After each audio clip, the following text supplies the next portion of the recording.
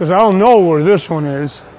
This one I'll just make a line out to here and lay it in there, and then it'll be just a little back and forth to match it, because that's where the gear rack matches into. That's only a guesstimate because this moves around, but regardless, it tells me where I'm looking.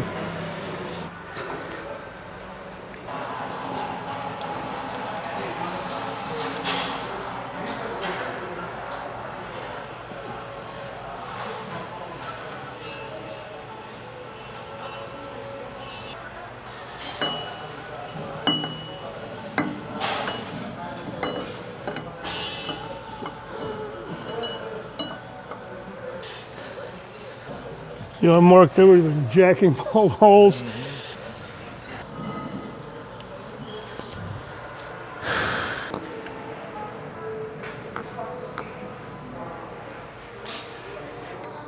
Let's shove the gear rack in there and we check it.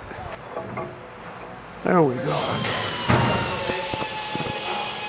I just want to be sure everything pilots together. Perfect.